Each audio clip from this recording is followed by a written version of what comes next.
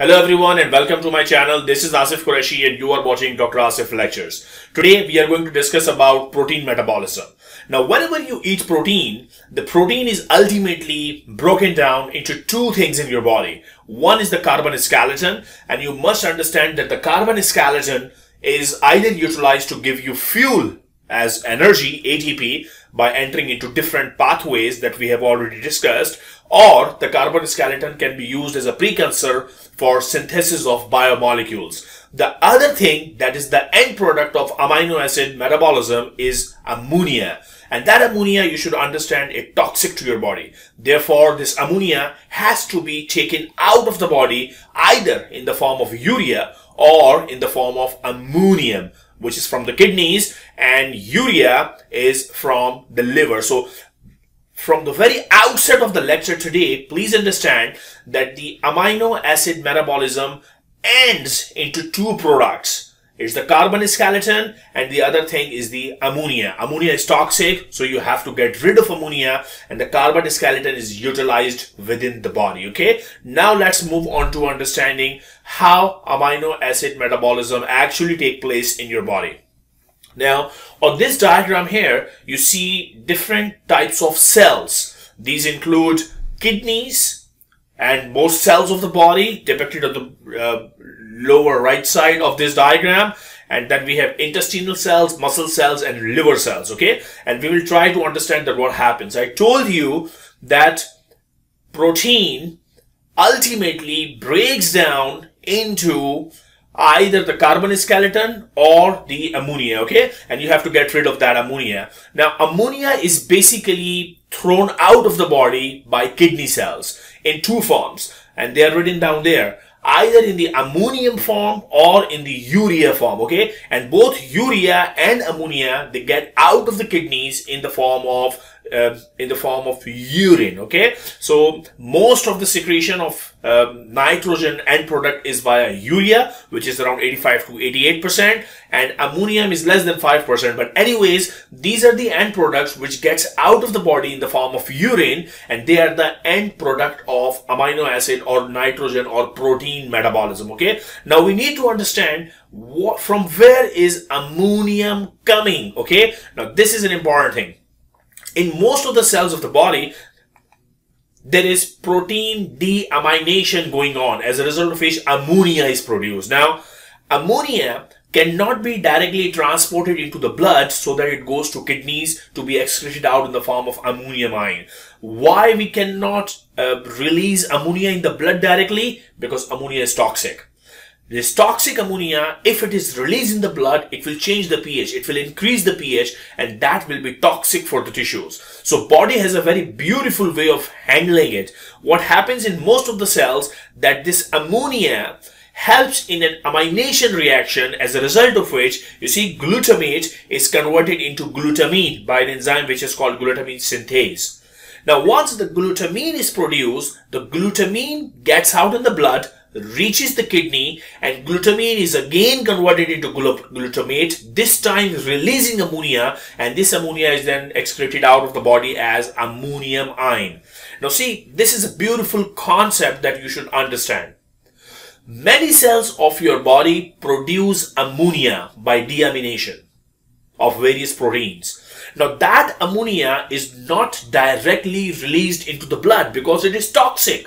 So it has to be first converted into something which is non-toxic, and that something is glutamine. So many cells of your body are basically releasing glutamine, and that glutamine comes out in the blood and goes to the kidney, and here glutamine is again converted back into glutamate, releasing the ammonia. You see how beautifully you transfer ammonia, which is produced in many cells of your body, to kidney without being ammonia releasing into the blood. So the toxic effect of ammonia is neutralized because ammonia is not released. Ammonia is first converted into glutamine, and glutamine is actually released. So this is the way your body tries to save you from the effects of ammonia, okay? So once glutamine is inside the kidney, it is converted back to glutamate and ammonia is released. Now, this ammonia is then released out of your body. You pee this out in your urine, okay?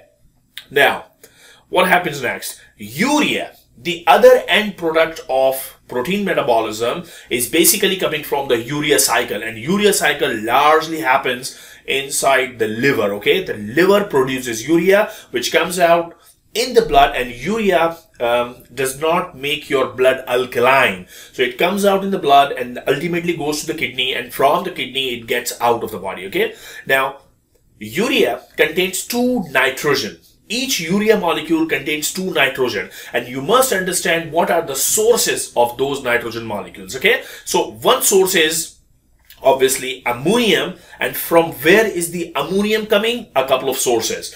Now you see what happens in intestine.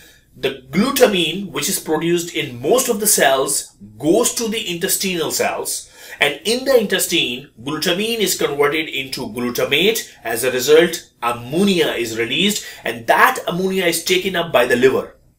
Now listen carefully.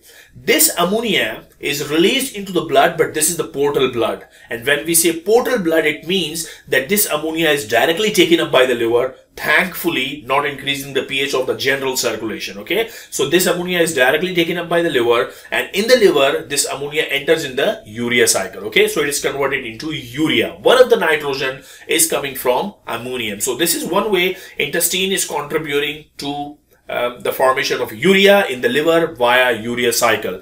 Now you also should understand that in intestine there is another source of ammonia, which is intestinal flora, intestinal bacteria. Okay, and also the protein which we eat, dietary protein, contributes to the formation of glutamine. Now this is one source, one nitrogen source for urea cycle. I'm telling you that urea cycle, which happens inside the liver, ultimately produces urea. And that urea cycle has 2 sources, 2 major sources of nitrogen. One of them is ammonia, and ammonia is coming from intestine via glutamine. Okay, what is the other source of ammonia? There is muscle metabolism. Inside the muscles, amino acids are converted into alpha keto acids. Okay, and as a result of a series of amination and deamination process, alanine is the end product.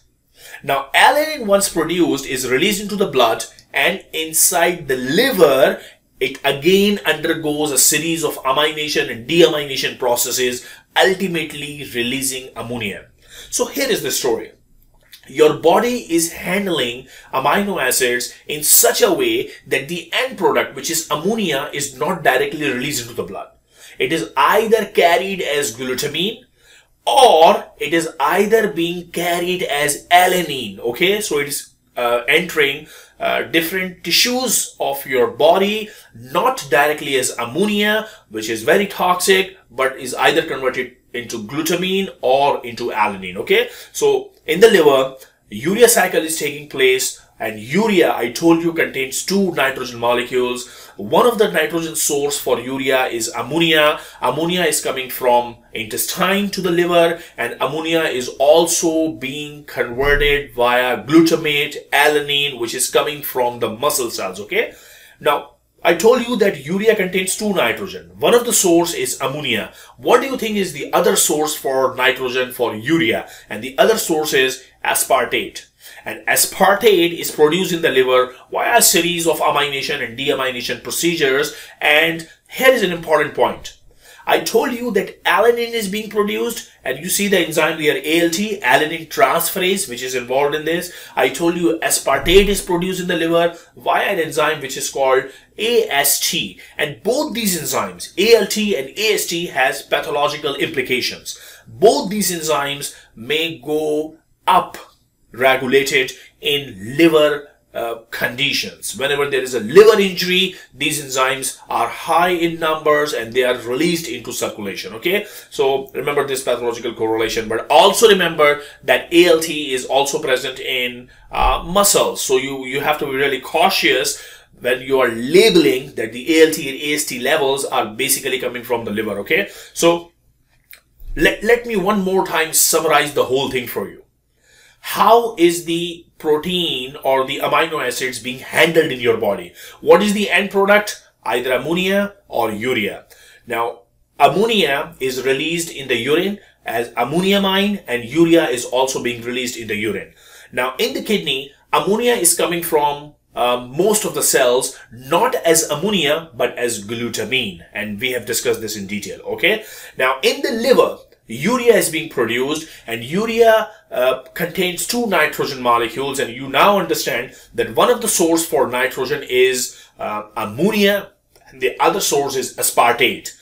Ammonia itself is either being produced from glutamine or from glutamate, which is actually being produced by the alanine, which is being sent by the muscle cells. Okay, so you have to understand all this. So if we summarize this all in this next slide, that what are the sources for nitrogen in urea? I told you there are two sources. One is aspartic acid and the other one is ammonia, and ammonia itself is either coming from the glutamine or glutamate via alanine. Okay, so remember guys, this is the very basic overview of protein metabolism. All proteins in your body are ultimately destroyed into ammonia and urea, and you must understand that your body beautifully controls this, that the ammonia is not released into circulation because we cannot afford it.